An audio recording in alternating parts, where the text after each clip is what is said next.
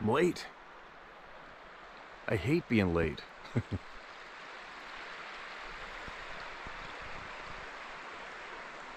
It's a pretty cool view, isn't it?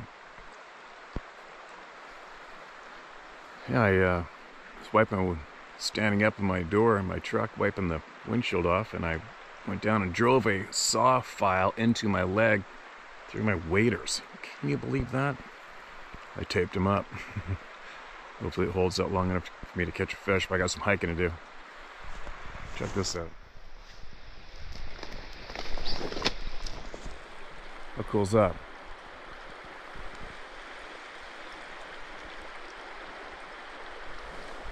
Alright, here we go. First day steelhead fishing 2024. Maybe I'll get one.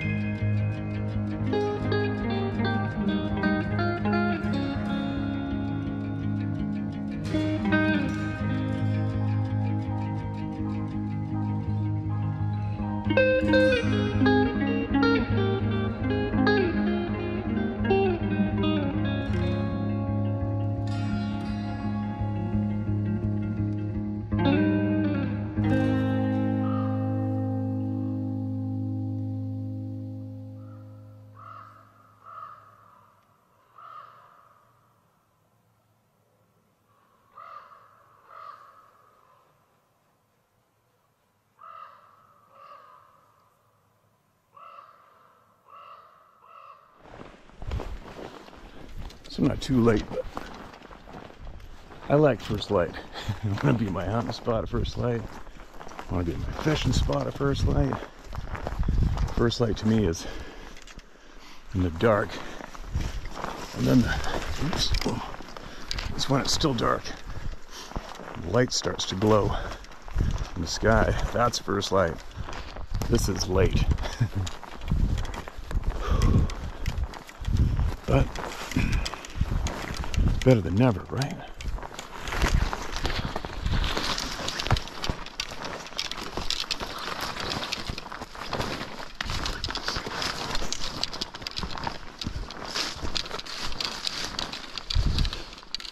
Hopefully my tape patch works out on my waders. That really sucks. There's some brand new elk poop.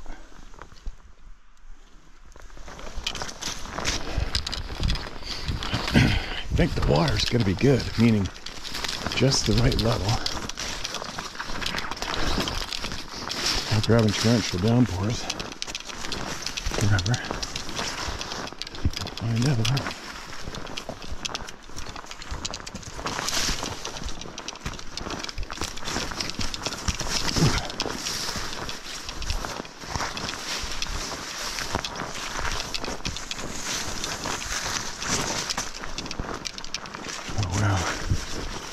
A lot of new trees have blown down or washed down, that's for sure.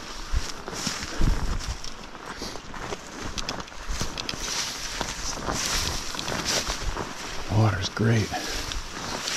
Oh, yeah.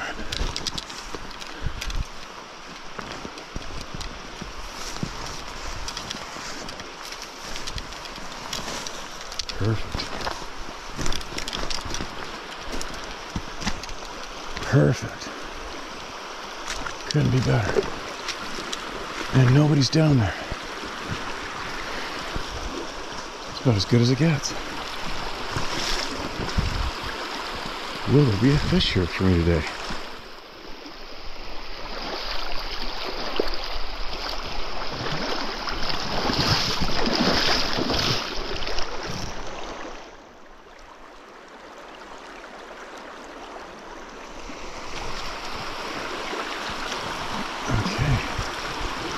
I'm gonna put this away before I fall down and lose it.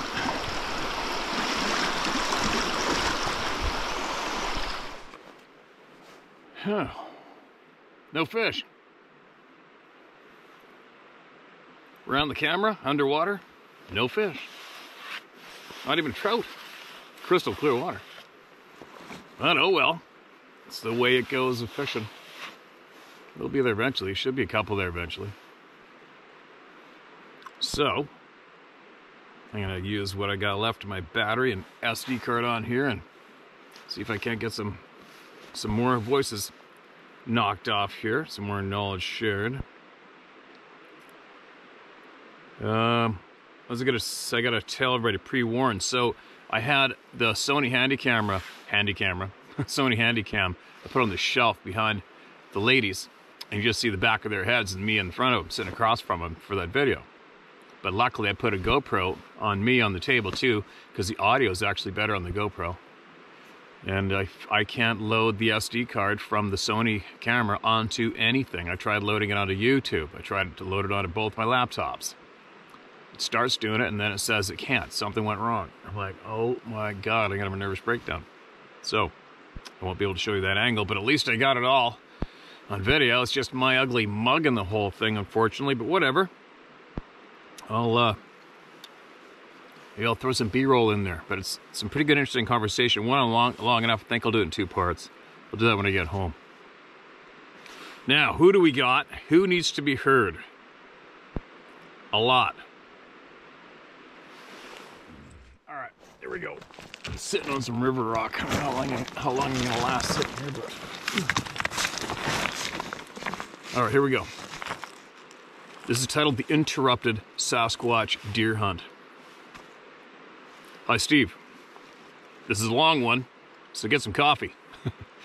This took place July 2013 in an area just outside of Ashford, Washington, in the foothills of Mount Rainier. We were there on a camp out with several other people. On Friday afternoon, several of us went on a hike walking up an old grade road, which was being overtaken by alder trees. Along this road, by about 7 foot high, were twigs that were snapped all in the same direction and the same height. This road came out to a clearing, where on one side of the ravine was an old clear cut. There was a small creek that ran between the two hillsides. There was a fire trail that paralleled the clear cut along old-growth timber, which was the side we were on. Being the hunter that my boyfriend is, he suggested that we come back up later that night to look for deer or elk. There were 3 of us that went back up there that evening. Myself, my boyfriend, and another man. We're all dressed in camo. Being that the fire trail was clear of brush, we were able to make our way to the top without making a lot of noise. We settled in facing the clear cut with the big timber at our back. It was about 9 p.m. There was a slight breeze coming from our left. It was still light out. Being summer in Washington, it stays lighter longer, so we could see the hillside across from us. As we were sitting, we could hear what sounded like rocks or boulders rolling in the creek below us. There were various sounds of sticks breaking. As darkness started, a large military plane flew in from our left through the canyon so low that we could have hit it with a slingshot. If this has anything to do with what was about to take place, I don't know. That was a strange coincidence. It was about 9:30 at this time. To our left, a deer... Is that thing still working? Yep. Sorry. To our left, a deer came running into the clear cut, blowing as it does when it wins something, which wasn't us as we were downwind from her.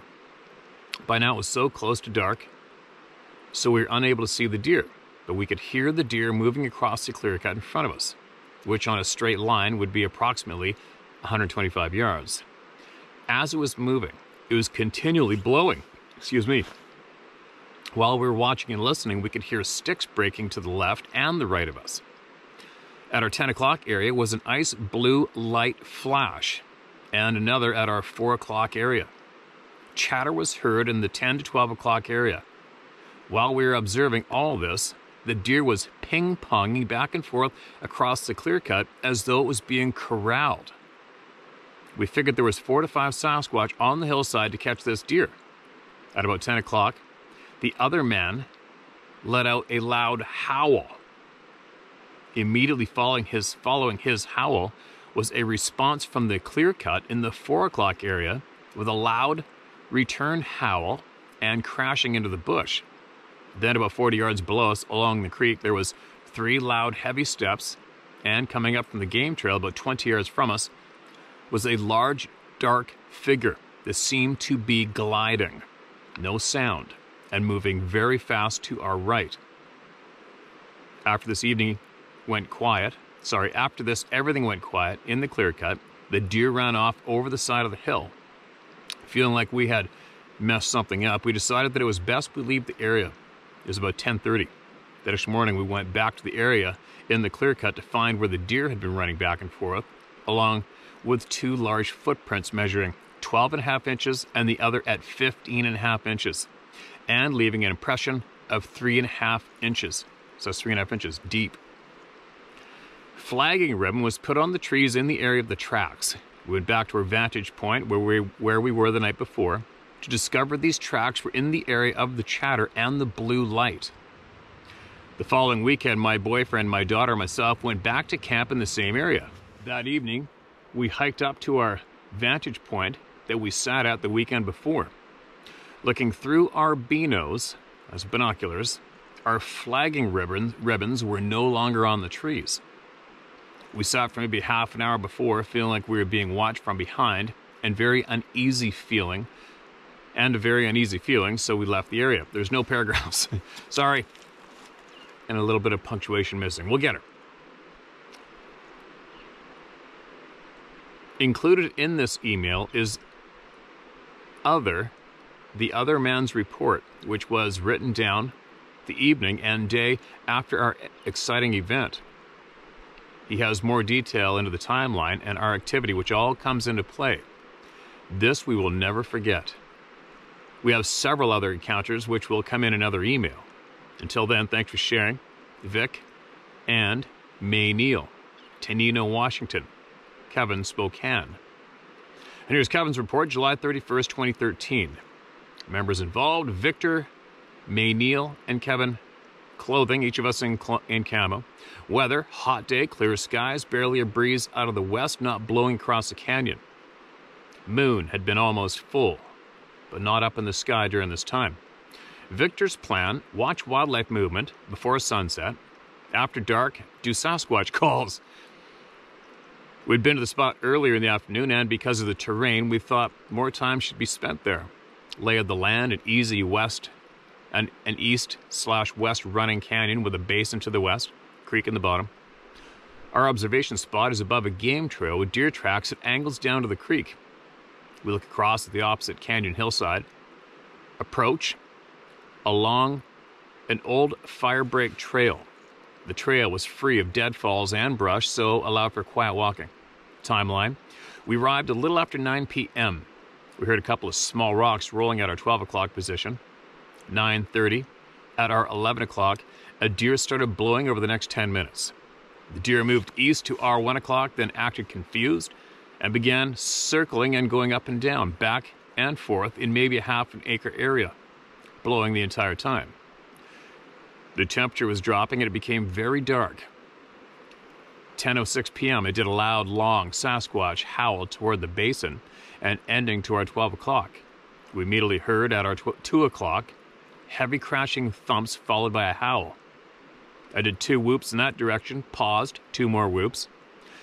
Deer totally confused, moving back and forth. Then it started northeast over the ridge at our 2 o'clock. Mayneil did 2 wood knocks, paused, 1 more repeat, and same sequence of knocks. Deer came back towards us, to the area where it was first circling, and I did 3 to 4 whoops. Victor saw a light on the hillside at our 2 o'clock, and I did another long, loud howl. Chatter heard from area of small light.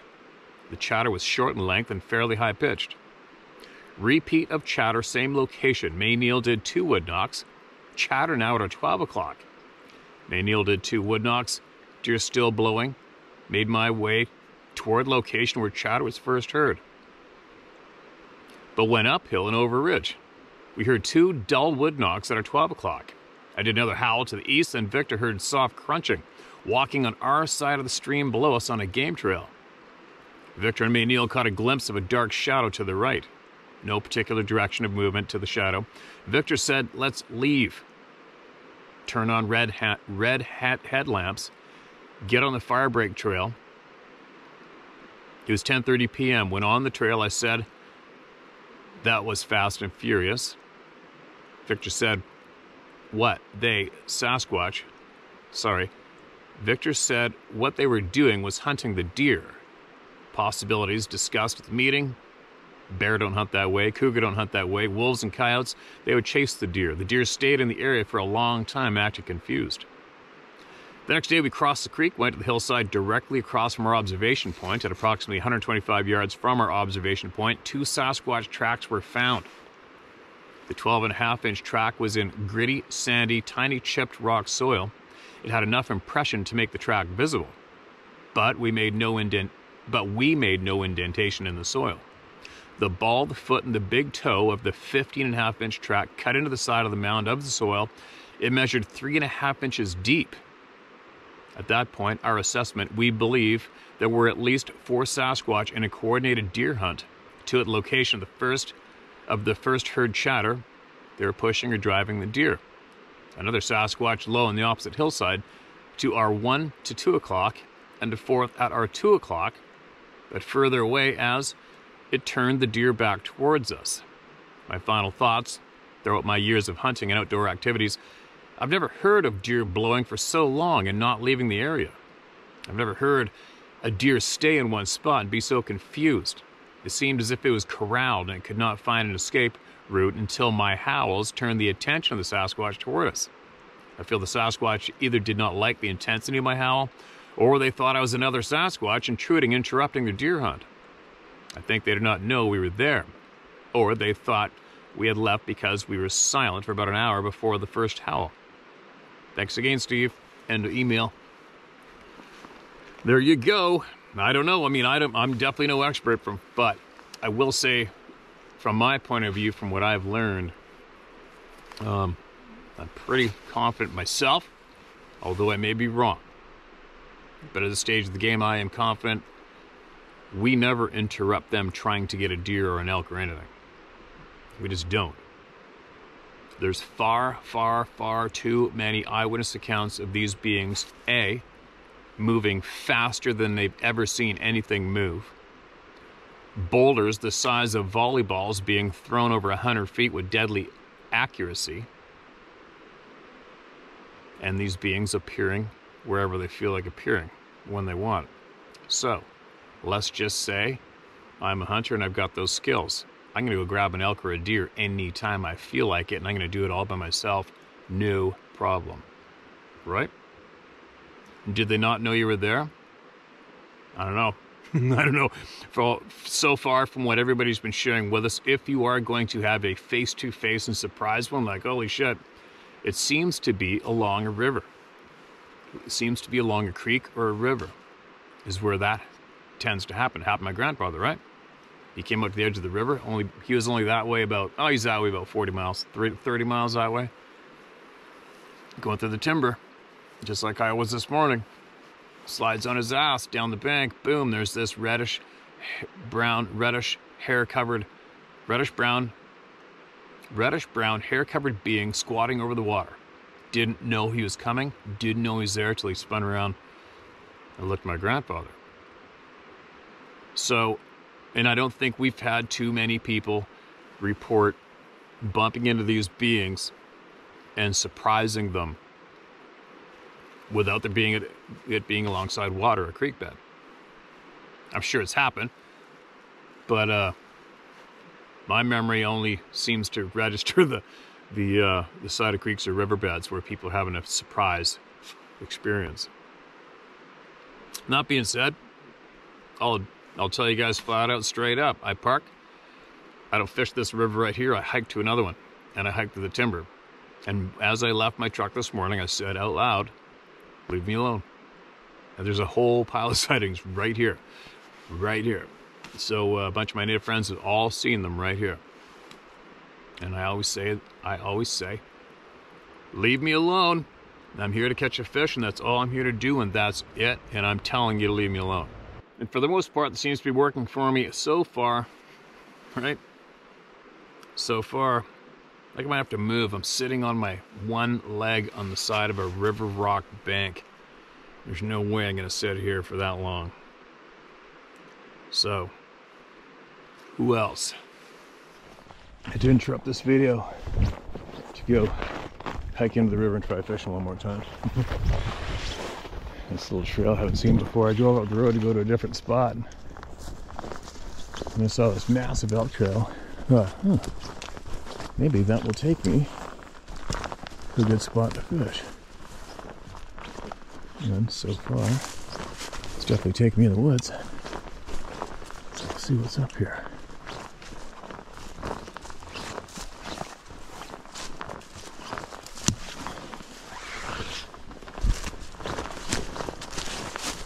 Drifted down this river in a boat.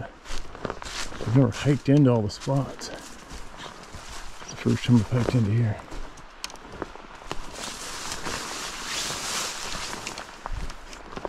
There's a big tree there.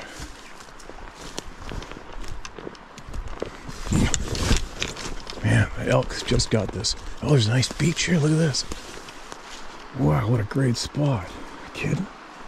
Holy. Beautiful. What is that big imprint in the sand down there? Of course, the first thing you always spot, right? Let's go look together. Oops. Hold on. Losing my gear here.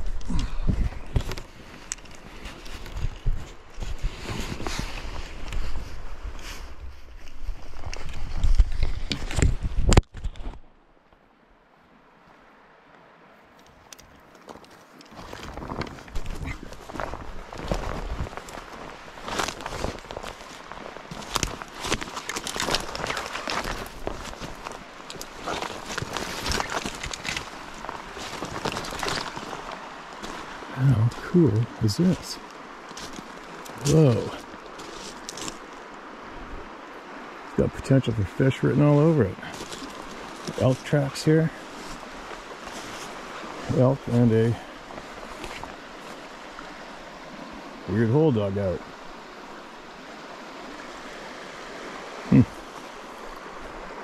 No human prints, just elk.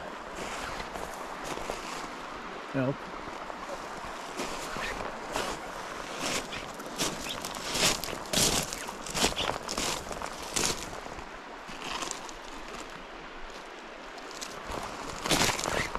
little weird.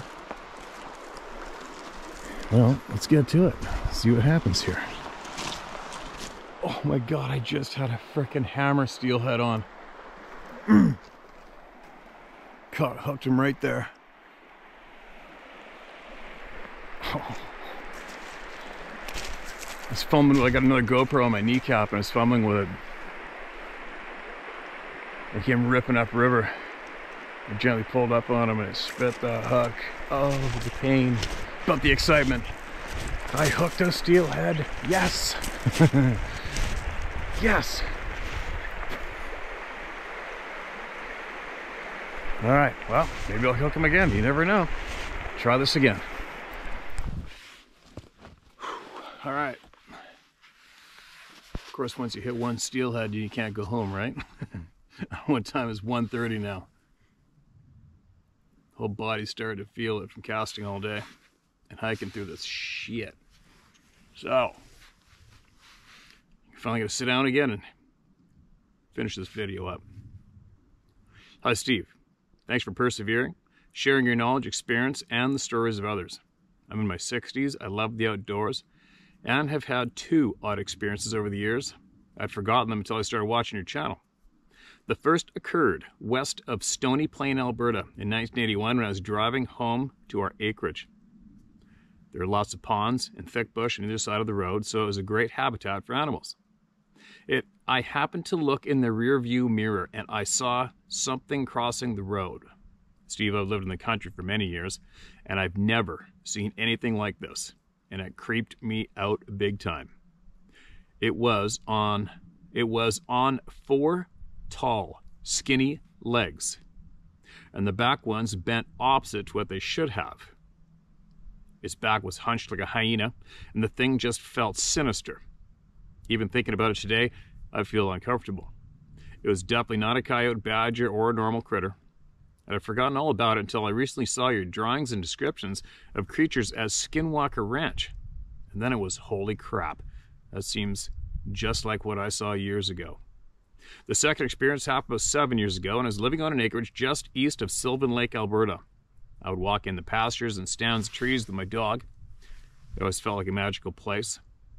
There's a good foot of snow on the ground, and as we walked out from the bush into a clearing, there's a very odd track created in the snow that had to have been created by something round rolling across the snow. The imprint in the snow is at least 6 inches deep, 3 feet across, and sloped on both sides to give a semicircular impression.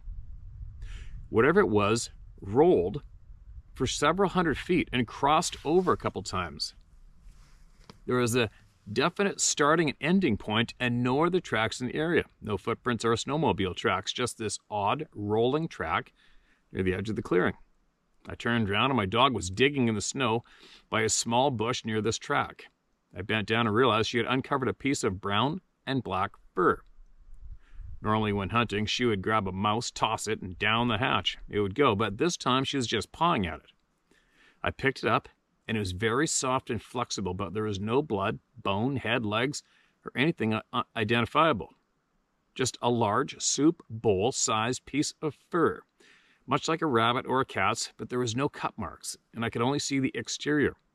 There was no inside, as if it had been skinned off something. No openings at all. No other bits of fur or bone, etc. on the snow to indicate it had been a coyote kill either. And suddenly I felt very uncomfortable. Like, what the hell went on here? I felt my brother skin animals in the past, so I know there have to be openings cut around the neck and legs, but the skin can be pulled off in one piece. But this one didn't have any. It was one complete, flexible piece of fur. It was in the winter, so it should have been frozen stiff, but it was flexible like a live cat feels. I got totally creeped out, and I couldn't put it back fast enough, and my dog left it alone too. I thought about going to the house to get my camera, but frankly, I didn't want to go back to where this occurred. I didn't return to this spot all winter because the round track and fur thing was just too weird. and suddenly I didn't feel safe there. Magic was gone. Thanks again for all you do, and stay safe. Kindest regards, Maureen. Maureen, that's a different one. And I'm a round chunk of hide. Like, I couldn't understand your description. If you meant it was a round ball of fur, but you didn't say if there was a skinned raw hide on the backside of it. You just described it as a round ball of fur with no openings and malleable like a cat. So that's confusing to me. Like, I'm not sure you didn't feel any skeleton in the middle of it, no eyes, no head, no nothing. I'm trying to picture. I think the description is like a round ball is in a basketball covered in fur, but no opening and no basketball in the middle. if I read it right. But either way, anybody out in Alberta who's seen or experienced something similar, you know what to do. Get a hold of us. All right. This next one is titled Bigfoot Sighting While Elk Hunting. Steve, I really enjoy the platform that you provide to individuals who have had encounters with Bigfoot. You lend credibility and truth to the subject while showing no prejudice to others who come forward with their own experiences. You also seem like a stand-up guy who respects nature, the Native Americans, and people's freedoms. Keep doing what you do. Appreciate the kind words, man, and I will. This happened October of 2004 while elk hunting in the White River National Forest in northwest Colorado. This area contains the largest migrating elk herd in North America. I'm not a resident of Colorado, but traveled to hunt the elk first in 2003. The outfitter refused to put me in a spike camp in the upper elevations, so instead I camped at the trailhead. So I got up for dawn and hiked up the mountain looking for the elk herd. It was just too much, so I figured when I came back to hunt in 2004, I'd make my own camp high up to get closer to the elk herd, weather permitting. In 2004, I came back ready to hunt. I did an internet search and found an area of dark timber and open meadows and planned on hunting there. I hiked up the same trailhead as I did the year prior along the Ute Creek. The weather was warm and there was no snow in the high country yet. I hiked a good day back before setting up my camp, and I didn't see a soul the whole time. I packed light and was armed with a 300 Win Mag rifle. I had good optics and my GPS marked my route. As long as I kept the creek in my sight, I had an easy reference point back out, so I wasn't worried about getting lost. I also carried a satellite phone since I was alone. I wasn't taking any chances. The next day was a warm and sunny day, and I set out to locate this large meadow I'd seen on the internet map. I found it and entered above the northwest corner of the meadow. The tree line ended and slowly descended down into the open meadow. There were a few sparse trees and a rock outcropping as you left the tree line. I gauged the wind and it favored me, but as I descended lower, I could see that it swirled and at times was at my back. My game plan was to set up higher, possibly behind some rocks or trees, and hopefully the elk would come down the meadow towards me. I felt confident at a shot out to 250 yards. The 300 Win Mag is an accurate gun. That's why I carried one. I made my way back to camp and entered my way marks on the GPS so I could wake up early and get to the meadow before sunrise. I didn't make a fire, but I had a small cooking burner and ate some hot soup and was asleep very quickly. I woke up the next morning and was off to my spot. I arrived about 20 minutes before sunrise, and it was very still with a slight breeze that I could tell was at my face. I sat up on top of some big rocks and used that as my bench rest. As the sun came out, I could make out the shape of elk in the middle of the meadow about 500 or 600 yards away from me. The herd was mostly cows that I could see and numbered at least 100. I didn't count, but the herd was a good size. That's huge to me for where I am. Hunt. I slowly got my gear ready just in case the herd got closer. I laid my rifle down alongside of me. It was amazing to observe the elk in the wild as I scanned the herd. I noticed how tight together they were, and something occurred to me. This herd wasn't grazing, but they all seemed to be staring at one or two of the large cows. The whole herd would shift its position as if on command from the lead cow. I scanned the edge around the meadow to see if I could locate any blaze orange. Could it be other hunters, I thought? I didn't see anything, but maybe they were well hidden too, but the wind wasn't in their favor. And then I thought a black bear or even a mountain lion may be stalking the herd. It was a good 100 to 200 yards from any cover to the edge of the elk, so whatever got the attention of the lead cow maybe was using the tree line as cover. I felt like I was in the middle of a really cool nature video, and I watched intently to what was happening. The lead cow would make small position changes, and the whole herd would move in unison, but staying mostly in the middle of the meadow. Every time the herd moved and stopped, the lead cow would stop and turn towards whatever she detected in the tree line. Then I thought maybe some big bulls were following the herd, but the rut was over. I kept glassing the whole time, looking for any sign of what was about to happen. And by this time, the sun had risen, and while there was still a nice chill in the air, it was warming up. I wondered how long this herd would stay in the open.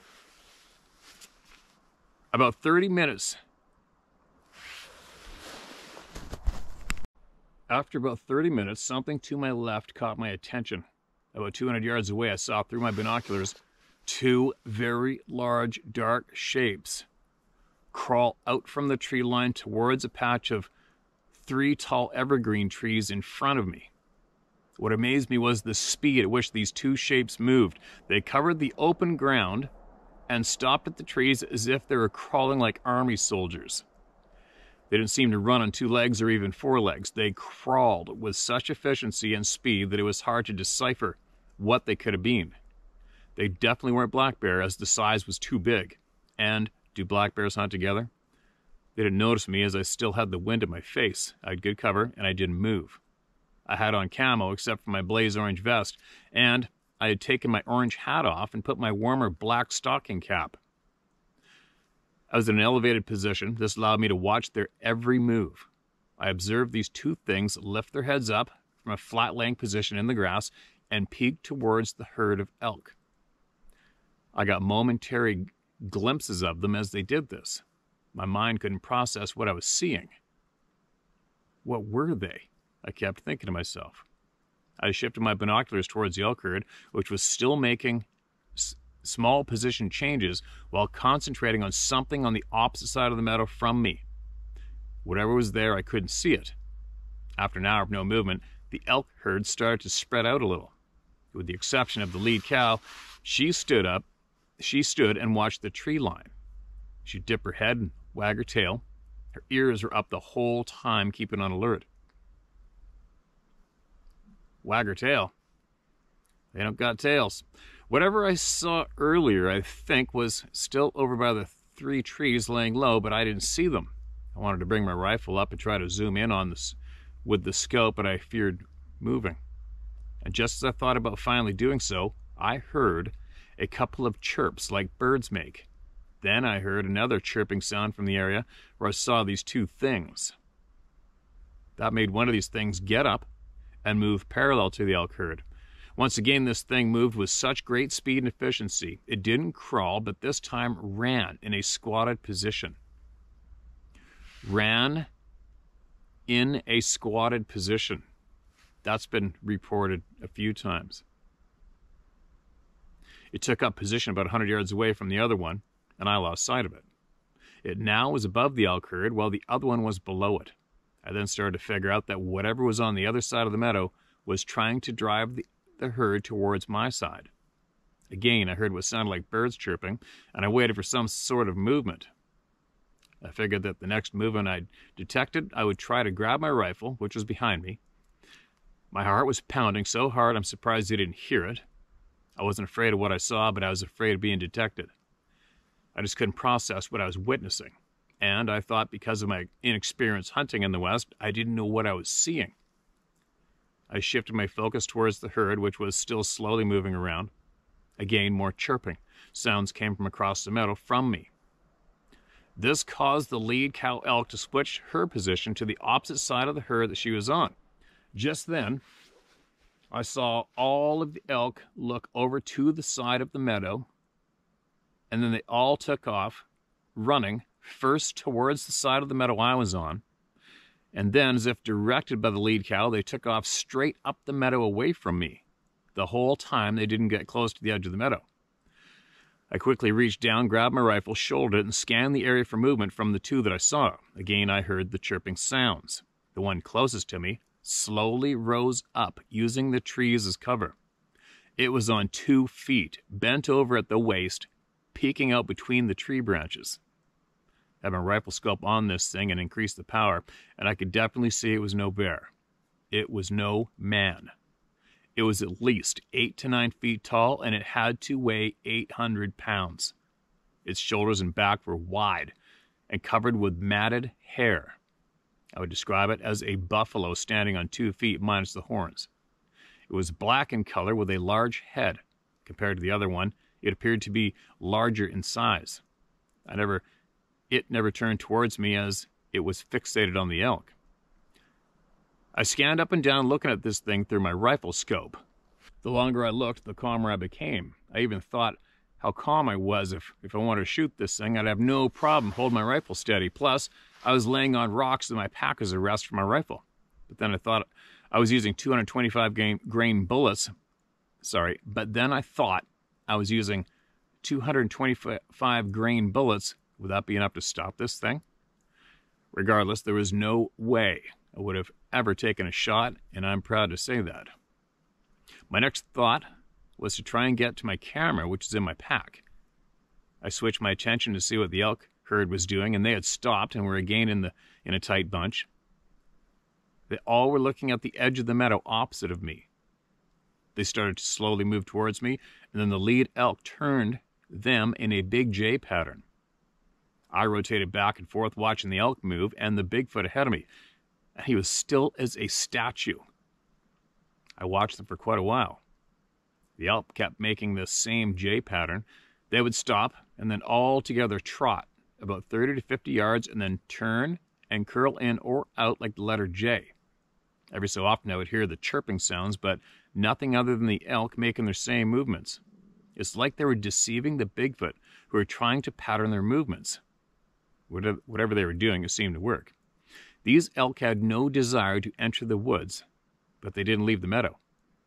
What if they got closer to me for a shot, I thought? Would I expose my position to them if I did, and how would they react? I heard about grizzly bears coming to the sound of gunshots. Would these things do the same? It was now going on 11 a.m. in the morning. It was still chilly, maybe in the 40s. I figured the elk would have wanted to move into the dark timber, but they stayed in the middle of the meadow.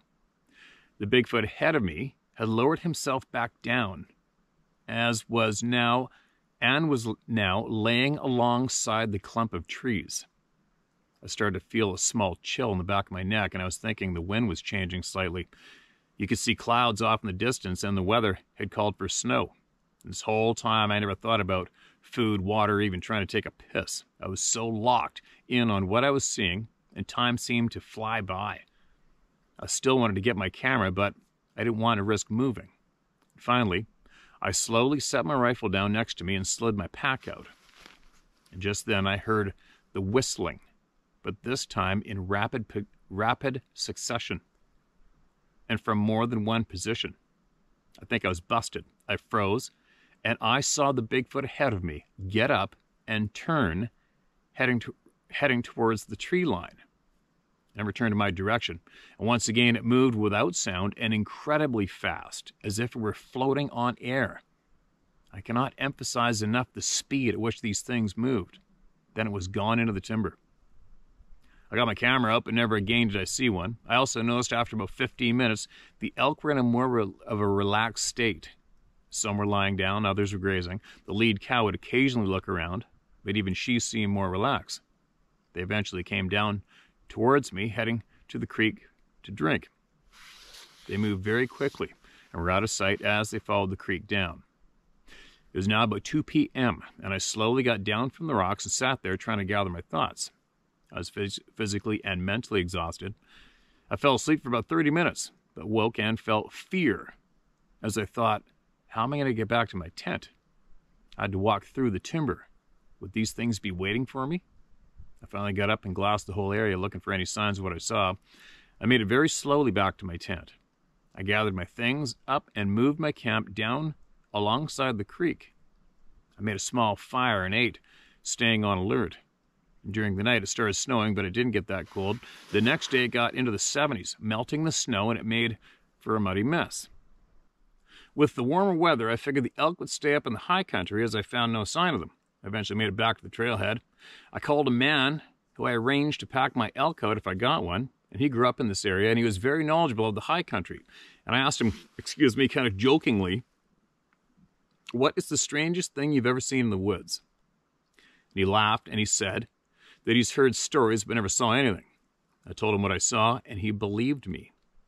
He asked if I sure it wasn't a bear, and I wished I would have called him right away. I told him I had this thing in my sights, and I know what I saw. I was hesitant to tell anyone this story, not even my wife. I eventually told my son, and he has always encouraged me to talk to others about it, but with my job, I didn't think I should. I got some full-on sky reflection behind me on the screen. It's making me real a little awkward, you guys. I'm sorry. I've gone back and hunted that area in Colorado during archery season with a guide, and during our hunt, during the rut, I heard that bird chirping sounds. And although it was probably birds this time, you never know. I asked my guide about Bigfoot, and he said he's heard stories too, but nothing sighted around here. We talked about the vastness of the forest and the availability of food to survive if these things did exist, and how easy it would be for them to do so. Not too many people have gone into this area. I'm interested in hearing your opinion. Your experience with bear and hunting big game is far greater than mine. I'm from the Midwest, and I've never heard or seen anything like this around where I hunt. I am forever haunted by what occurred on that day, but I've learned to live with it. A day doesn't go by that I don't think about it, and I feel extremely lucky to have witnessed my sighting. I've seen people on TV who say, we need to kill a Bigfoot. These people are idiots. If Bigfoot proves to exist, it would be one of the greatest scientific finds of this century, and the last. Yet people would shoot one? We should listen to the Native Americans and show Bigfoot respect. Thanks, Steve. I do wish to remain anonymous, and that you will, my friend, no problem. And I've read this. I'm pretty certain I read this before, and it would have been a long time ago. And that's one hell of a sighting. You imagine? You imagine. I mean, I don't know how many elk hunters have mailed in. Lots, right? A lot of elk hunters have mailed in. But that right there, that scene, that would be something else, man. Something else. Okay, here's another one. These are kind of older ones, I think. This is titled Second Time. Steve, here's our second experience looking for the critters. Uh-oh. Me and my two oldest sons take our snowmobiles up to where we found and had the experience of the animal screaming at us. Nothing at all in the snow, just a squirrel chattering and a tree leaning against another, sounding like knocking. Nothing. We ride a lot of snowmobiles for fun, usually in the higher elevation. We wait until summer to take the motorcycles back up to the area. This time armed with two 454s and a 460 Magnum. My number two heads into a different trail and we follow him. He's already off his bike and helmet off and gun pointing down at the ground out of its holster. He says there's something up the hill. It's about 10 in the morning, daylight and calm. We get in a row about 10 feet apart and slowly start the climb with our guns at our sides. Me, my number two, then my oldest. The shrubs were 1 to 2.5 feet tall. Game trails crisscrossing as we slowly walked up the hill. And then something starts parting the bushes about 5 feet in front of my number two. We can see the ground and the bushes parting as it's running away from us. Now all our guns are pointing towards the movement, and as it runs up the hill, about 20 feet in front, there's some 12-inch trees leaning against a limb of a live tree, about 8 to 10 of them, and 25 feet tall. And they're the same shape. They're in the same shape of a partial teepee. As I watch, there's some punctuations out here. As I watch, one of the leaning trees starts to vibrate as if something is climbing it, again invisible to our eyes. This happens for a short time. Tree breaks about 5 feet from the top. We hear something hit the ground with a loud thud and the sound of this thing running off.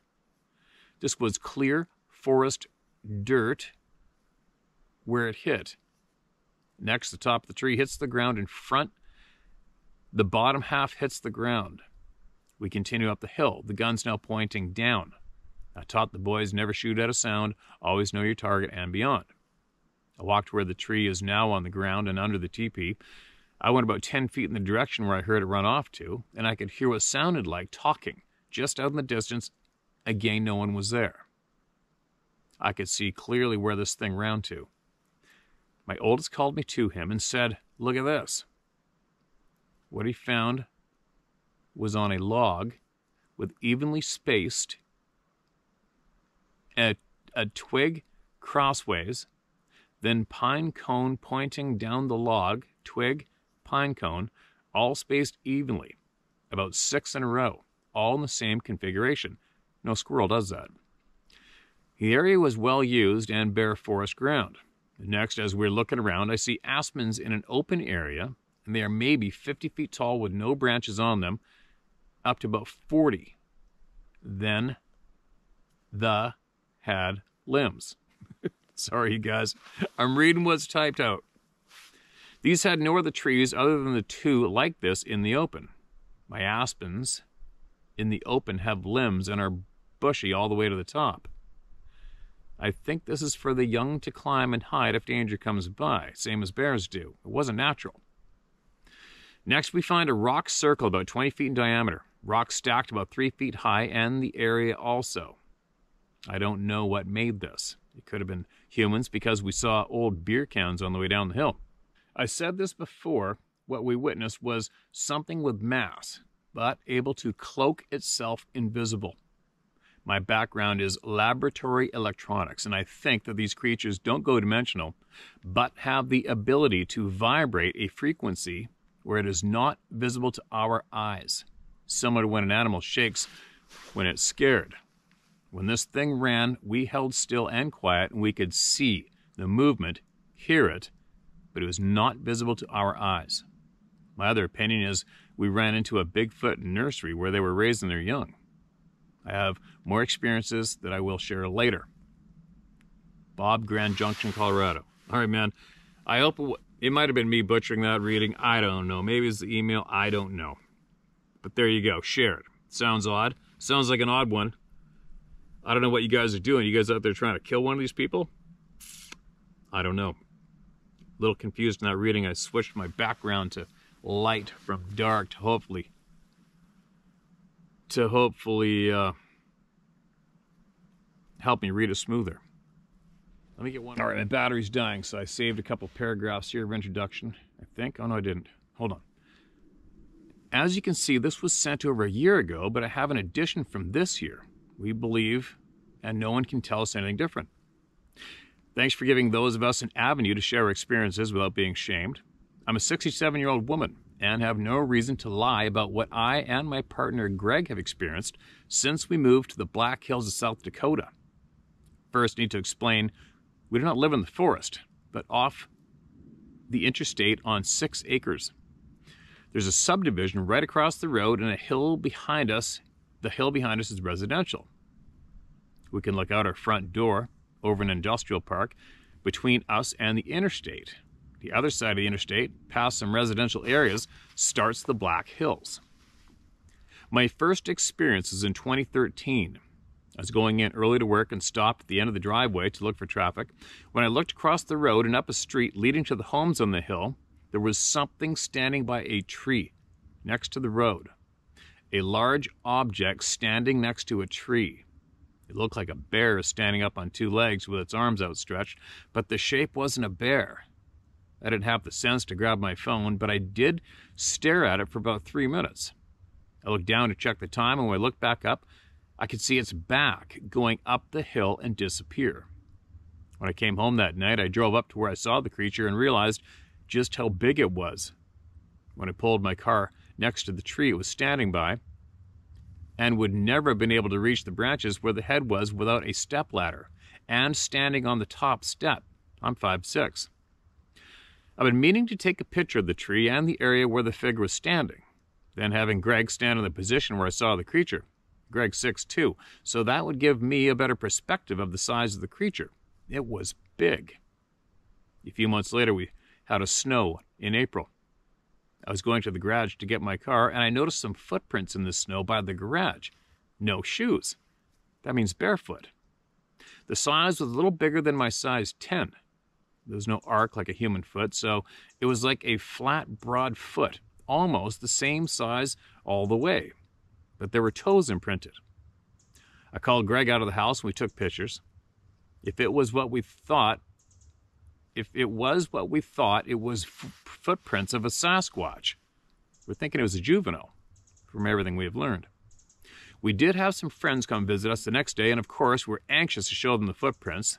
The temperature was cold enough that the snow had melted, and as usual, they laughed and made jokes, but the husband did say, not in earshot of his wife, that he had no idea what the prints were from. We'd already gone online and had printout of all the animals we know that roam this area. And about a month later, May, we're sitting in the living room about 10 p.m., and it was dark and we were watching TV, when all of a sudden we heard this very, very loud sound outside. Greg describes it as the sound of the wind blowing a stretched cable. Nothing like that around here. Everything's underground. I searched the internet and found the recording by an officer of the law in the South Dakota Badlands not far from us. It's the closest I could come. I can say the hair stood up on my arms and I started shaking. Greg got up to get his gun, but I asked him not to go outside. In all reality, it shook us both up. We've not had any experiences since. Our theory is that they were migrating, and because there really isn't anywhere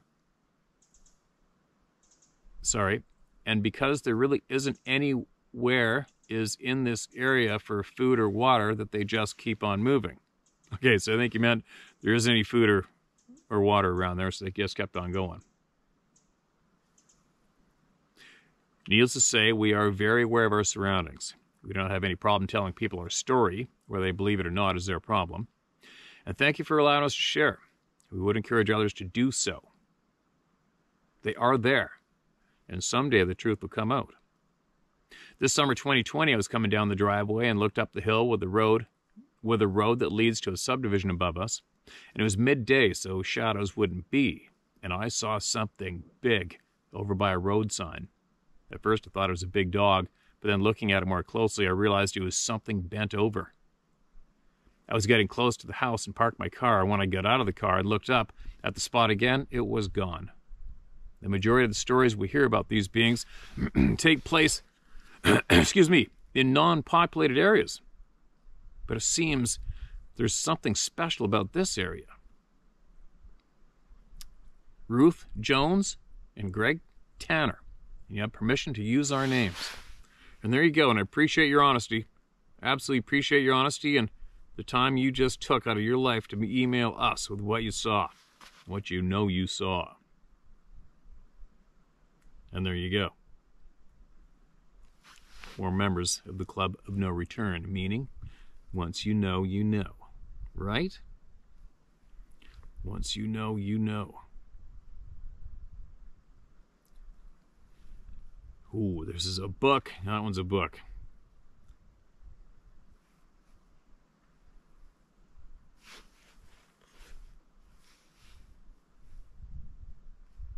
Oh, it's a short one.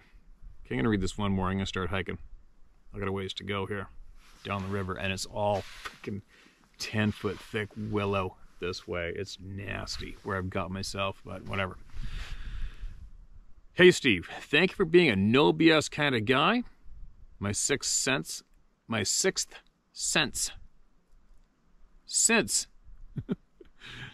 got jump-started when I was 5.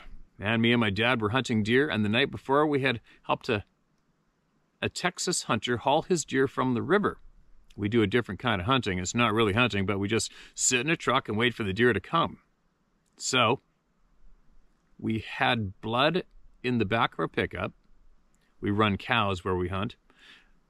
Well, if I look in the mirror, and there's a mountain lion sniffing the tailgate, but that's where my sixth sense really got started.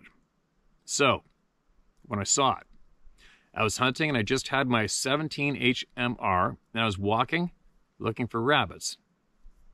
And I hadn't seen anything and I spooked one up, so I tried to get it. I went over the edge of the canyon and I saw the trees moving on the other side of the canyon, like something was hitting them.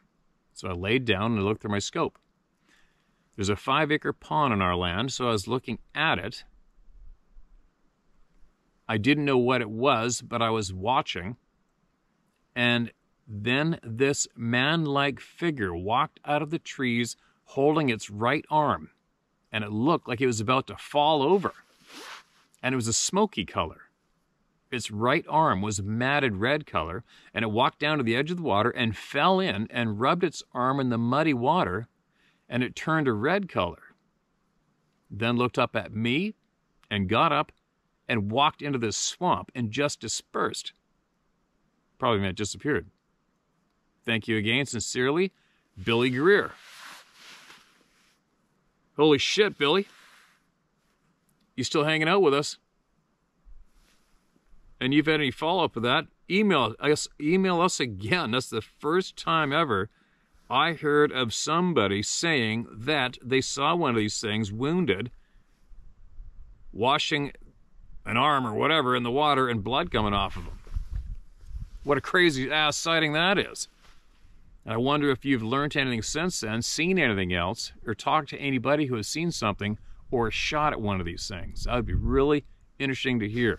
We've heard, one time we heard of a guy emailed in and he was out fishing on his boat, trout fishing in Chilliwack Lake, and saw this thing with its arm, one arm was hanging limp by its side, like it was useless, hurt, whatever. That's the only one that comes to mind of one being actually wounded. Crazy. Okay, one more, then I'm gonna go. Crazy.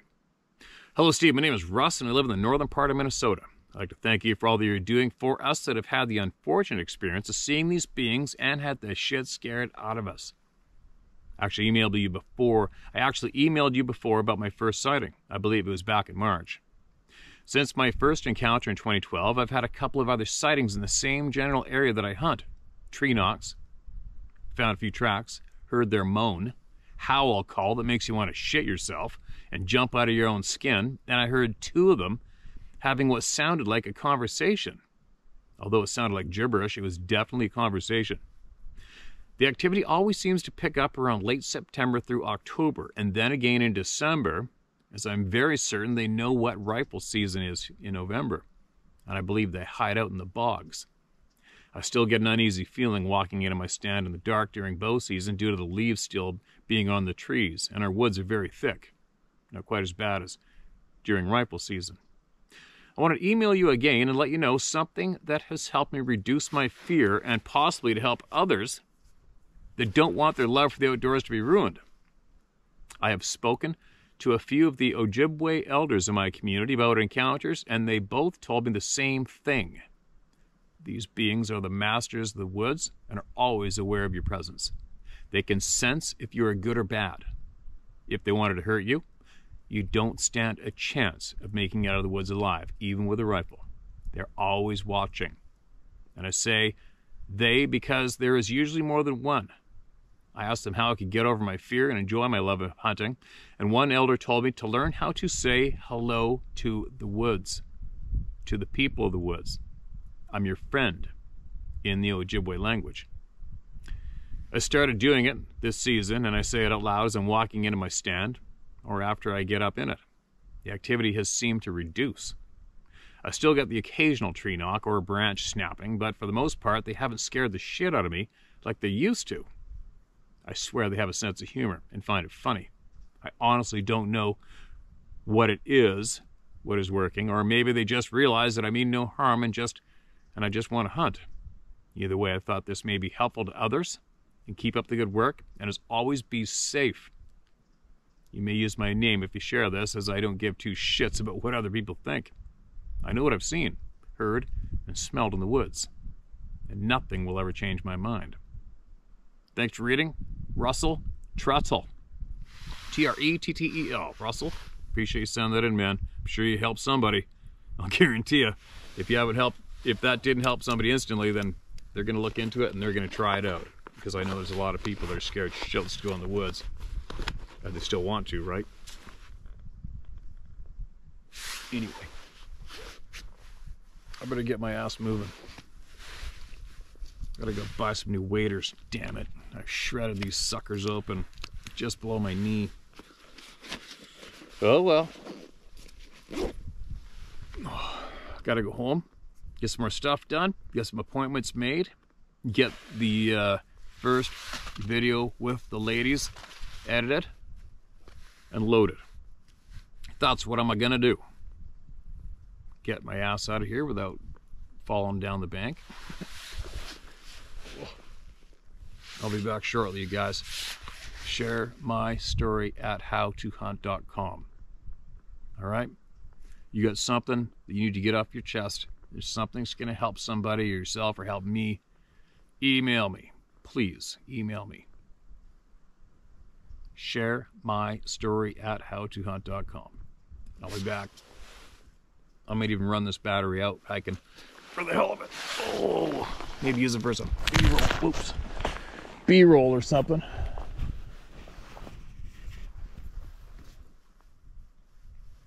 In a video, possibly. Oh man. All right, here we go.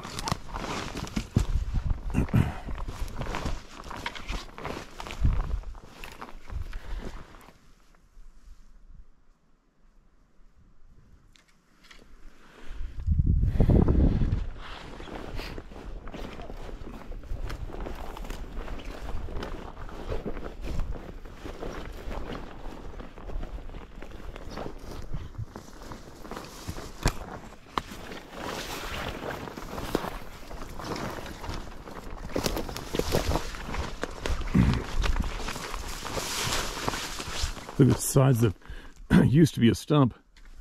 It's pretty big.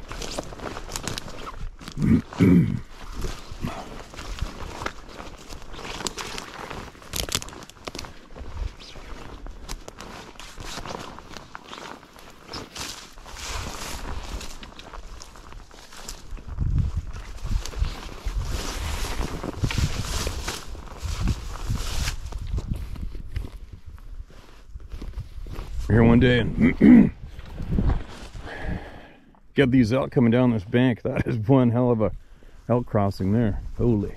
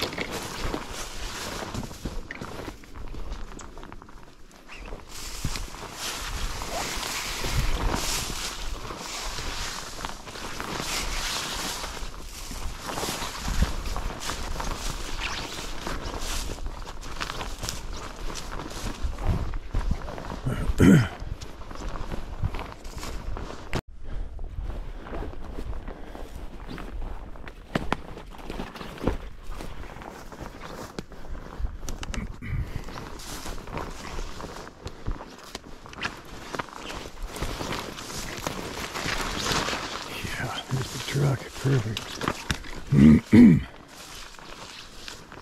God, this shit sucks.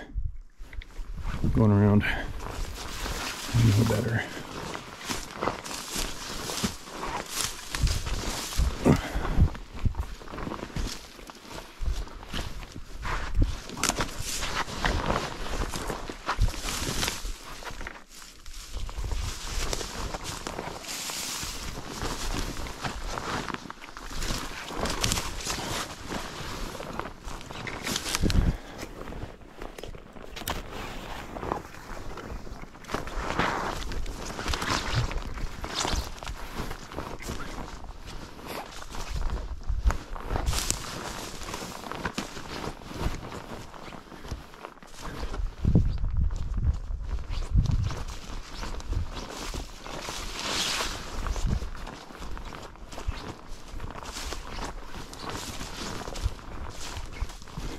Man, there's elk crap everywhere in here.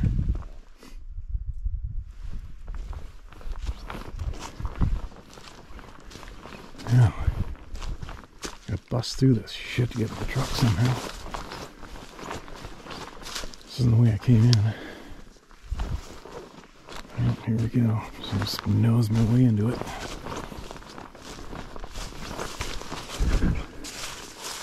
Challenging bushes with a fishing rod. This stuff.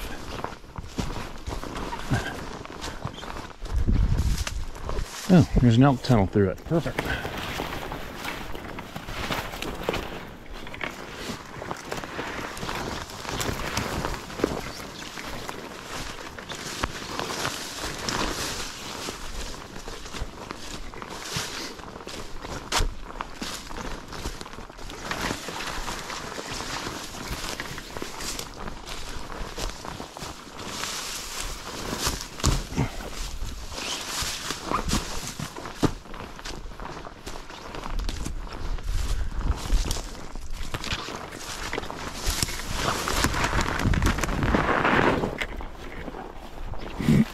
There we go. Oh shit!